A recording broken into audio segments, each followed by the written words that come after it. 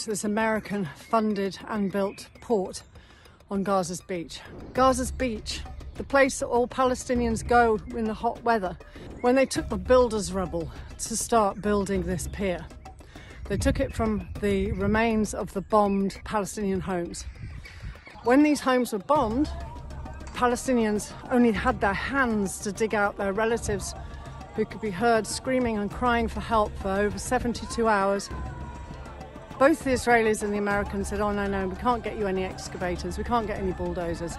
So there were no bulldozers. They died crushed to death, slowly and in a lot of pain, screaming and crying for help for over 72 hours. But in 8 hours, the Americans are able to suddenly deliver a whole brand new range of bulldozers and excavators. They can do that to build a port, but they can't do it to save the lives of hundreds of Palestinian people.